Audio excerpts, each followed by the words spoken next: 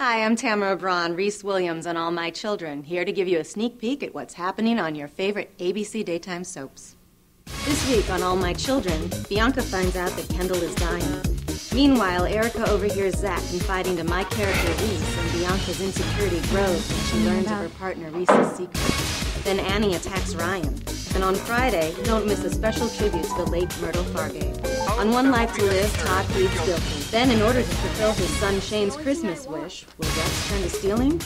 Meanwhile, Marty confronts Todd's ex, and later, when Taya puts Marty on the stand, will Marty crack under the pressure? Next, on General Hospital, Claudia discovers that Jerry's hidden a DVD in Sonny's house, exposing her role in his son Michael's shooting.